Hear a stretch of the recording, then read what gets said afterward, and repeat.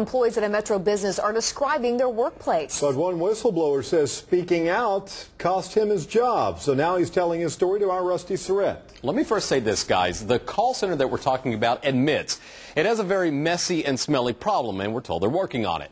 But there's one man there who says he is jobless because he refused to work in such raunchy conditions. On the outside, GC Services appears to be just like any other business around.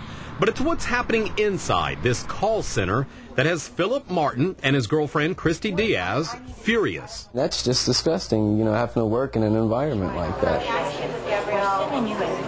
Philip says on Friday, toilets inside the building backed up, sending sewage and waste across the floor. It happened again on Monday. Philip says his co-workers were literally sick to their stomachs. I went in and talked to him like, what's going on? I mean, are we supposed to work? And they told me, yeah, just go ahead and clock in and get started, and they'll take care of it.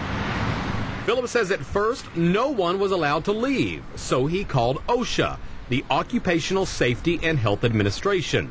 Minutes later, Philip says he was fired. How could they think anything about that would be right, of making somebody work in somebody else's waste? There's nothing right about that at all. A company spokesman couldn't comment on why Philip was fired, but he says it's likely for some other reason than this. They're horrible to us. Horrible.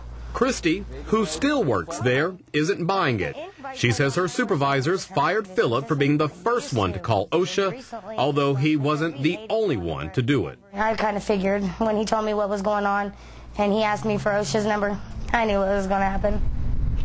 So what does OSHA have to say about all this? Well, we do know that they have been in touch with the company GC Services, and an OSHA representative told me this afternoon that Oklahoma is an at-will work state, meaning that employers can fire employees if they'd like to.